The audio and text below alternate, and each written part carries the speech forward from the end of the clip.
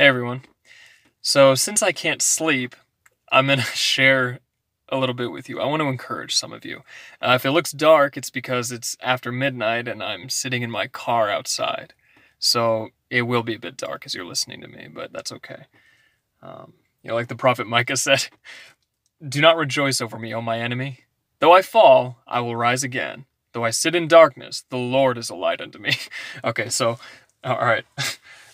I just want to share with some of you. It's no secret by this point that the church has been stifled in many respects, and in different states in the U.S., for instance, as well as many parts of the world, the church has been facing intense persecution, as well as some restrictions that, for instance, those of us who live in the West, we're not used to. We're not used to having this,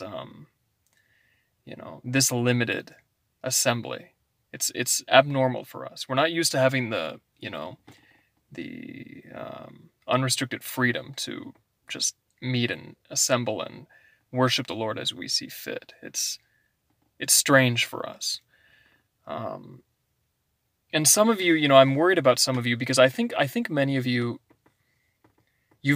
withdrawn somewhat from the church. Maybe your church isn't assembling now, and you've been meeting online with your or listening to sermons online and so forth, joining Zoom meetings and that kind of thing. All that's good.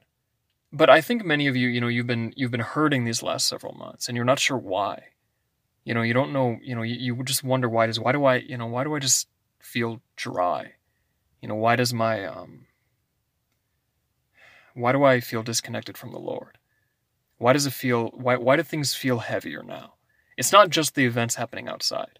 I mean, there's, I'm in Oregon, there's fires, riots, etc. There's a lot going on here. There's no shortage of things to be concerned about, but it's not that. It's spiritual, and you know that. When you talk, maybe when you talk with your family, it's, you feel strangely alone, even though your family's there. Some of you've haven't had a real hard time praying recently. I want to share with some of you because the church of God, people, you must understand, Paul says, is the pillar, the house of the living God, the pillar and the ground of the truth. The church is not optional. Now, how you assemble, that's up to your local leadership. But I will say, listen to me, I had this sense back in March, when the U.S. officially entered lockdown, I wasn't opposed to, our compliance, okay, personally. I'm just sharing my opinion, what my opinion was at the time. I was willing to, just sort of go along with things. But nevertheless, I immediately thought, when I heard that churches are no longer assembling, I thought to myself immediately, although I didn't say it to anyone, I thought, this will make the devil happy. And it does, It's probably become, sort of a trite, almost platitudinous thing that probably many preachers have spoken on, that the devil enjoys your isolation. He wants to keep you separated. But, truly, I think many of you need the reminder, you need fellowship of the saints. You say, well, but Ethan, I am the church. Can I tell you something? That expression, I am the church, has always bothered me. It has no biblical precedent. There's no such thing as I am the church. We are the church, not I. Now, you can enjoy the benefits of the church. You can receive the promises and blessings accorded to the church. But the church is a unified body. If all were the hearing, where would the smelling be? And if all were the sight, if we were all a hand, where are the feet? And if all feet, where hands? If all were the heart, where the spine? You can't have only one member and assume that you have a complete church. In the same way, you cannot take one stone, one brick, even one foundation stone, and have a complete structure. Architecture is not completed by one stone. We are living stones, Peter says. You are also living stones, being built up into a house for the Lord. Let me bring you to Ephesians 2 briefly. I just want to remind you what our call is, what the purpose of the church is, what we do and what we are to the Lord, and what He is doing with us. I'm going to read to you from Ephesians chapter 2, verses 19.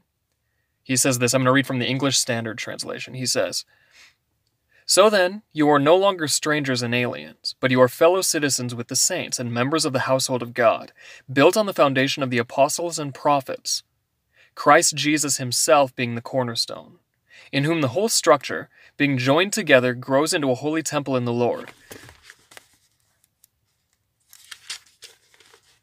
In him you also are being built together into a dwelling place for God in the Spirit." You are the temple of God, and God dwells in you. Now you say, but Ethan, well, exactly, I have God dwelling in me. Yeah, you're right. But other people need that, you know. Your fellow believers need that. It's not just about you. It's not just about me. Now, it's important that you know that God is in you and not just in someone else. He's not only in your local pastor, you know. Your local pastor doesn't have a special, measure of the Holy Spirit, that's inaccessible to you. It's not so. You also have the living God dwelling in you. But other people need what you have. And the thing is, people, when you gather together, there is, a corporate anointing. There is a corporate spirit at work. In the book of Revelation, there are the 7 churches, and they're what are called the 7 spirits of God. Now, I'm not going to get into that in too much detail today, but the point is that the Holy Spirit, the one Spirit, abides in the local churches, separately, individually, and in unison. God is for individuals, and God is also for the whole of the church. You need, sometimes you wonder, why is it when I go to church, we start singing, we worship, it's like I can just feel the Lord's presence, I have this great experience, and then I go home and, just dry. You know why? There's a couple of reasons why. One of them might be that you haven't perhaps learned, as all of us are in a process of learning, okay, there's no condemnation in this, all of us are in a process of learning, but maybe you haven't learned how to practice the Lord's presence on your own, for yourself. But also, part of the reason is, frankly, the anointing is concentrated. The Holy Spirit is concentrated in the assembly. Jesus said, where 2 or 3 are gathered together in my name, there I am in the midst. Now, He's with you individually already. Okay? He didn't say I'm not with you if it's just you. No such thing. The Lord is with you. He's with your spirit. But He's with the assembly. In the wilderness, in the tabernacle of Moses, the tabernacle of witness that the children of Israel had in the wilderness, God was in the center of it. All the tribes were encamped on the 4 sides of the tabernacle. Right? The 12 tribes were stationed on the 4 sides of it. The tabernacle was in the center. So who is God with? The whole assembly. Not just the individuals. He was with the individuals. Okay, I'm not here to undermine your personal relationship with... You cannot be saved by corporate faith, by the way. You must have personal faith in the Lord Jesus Christ. There's no, there's no shared salvation. I can't be saved for you. Okay? You must believe for yourself. But when you gather together with other people, each one has a gift. Each one has a grace gift that the Holy Spirit has put in them for the edifying of the whole church. And the thing is, people, some of you wonder, you feel lost. You feel like you've lost some direction. It just seems like things are darkening in your thinking. You're discouraged. You don't know why. You're confused. You really don't know why. You have questions. You're struggling with things you felt like you've never struggled before. You don't know why. You need the assembly. See, someone in the church has a word of wisdom you need. Someone in the church has faith and has a gift for prayer and for intercession that you need.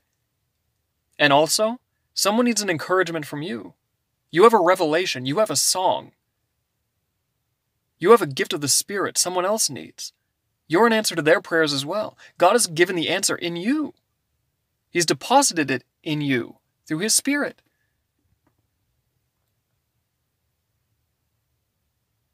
The church needs you, and you need the church. You're part of it.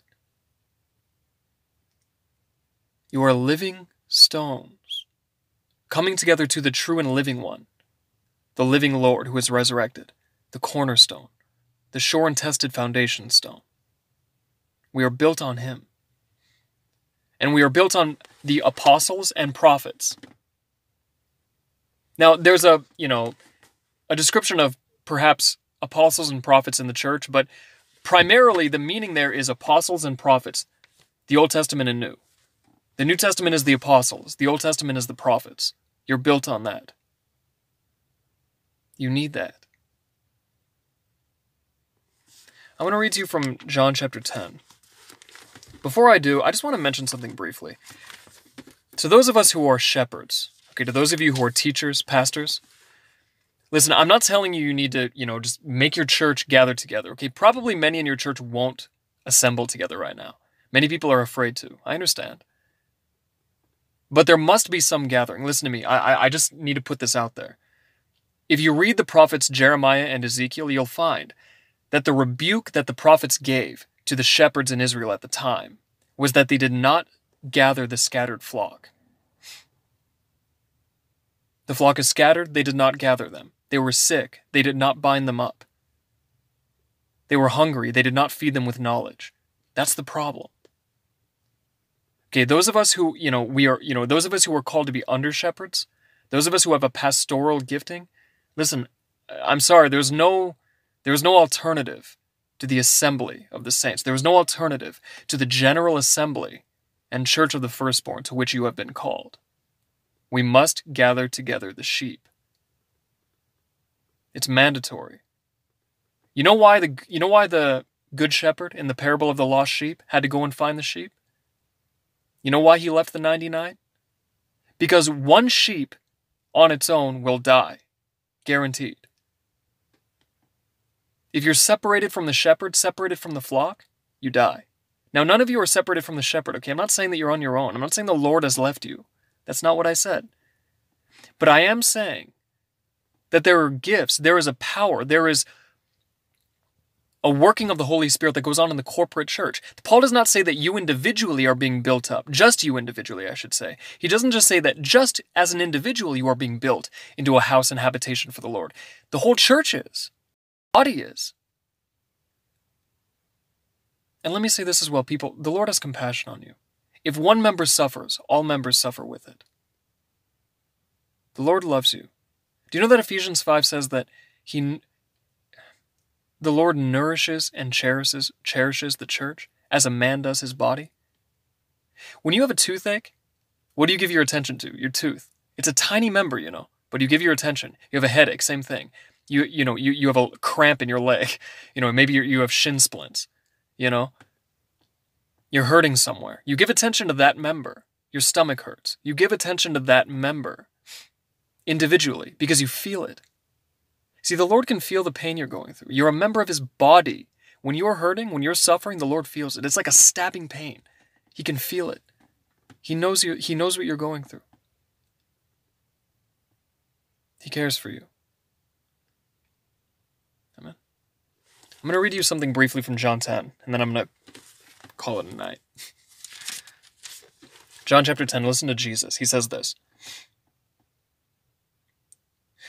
Verse 7, John chapter 10, verse 7. So Jesus again said to them, "Truly, truly, I say to you, I am the door of the sheep.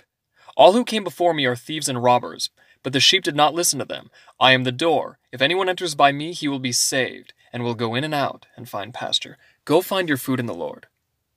Jesus is your shepherd. He is your bread of life. Find your sustenance in him. Are you thirsty? Are human relationships not satisfying you? Drink of the living waters, the well of water, without money, without price. Whoever drinks of the waters from the world will thirst again. Whoever drinks of the water the Lord gives will never thirst. But it will be in him a well of water springing up to everlasting life. I'm going to go on. The thief comes only to steal and to kill and to destroy. I came that they may have life and have it abundantly. Notice they. See, the thing about sheep, by the way, sheepfolds, is it's not a solo affair. None of us can just say, I am the sheep of the Lord. We. The psalmist says in Psalm 100, we are the people of his pasture and the sheep of his hand. Sheep, collectively, sheep. Sheep, all of us, sheep, under the care of the shepherd. The Lord wants to gather you. Jesus goes on to say in John 10, he will have one fold. He will gather them all together, have one fold and one shepherd. The Lord is over you. He'll take care of you. Look for him. People, let's learn to be pastoral. Let's learn to shepherd one another. Let's follow the Lord's example. And let's follow the chief shepherd. There's only one great shepherd over the sheep, the Lord Jesus, who was brought again out of the dead. Let's trust in him. He loves you, people. He's going to take care of you. He'll comfort his sheep. He'll restore your soul. He'll feed you. He'll deliver you in the time of darkness. His rod and staff will cover you. He'll prepare a table before you. He anoints your head with oil. Your cup runs over. He will not abandon you. In the house of the Lord you will dwell all the days of your life. Amen. I love you, people. I'm praying for you. God bless.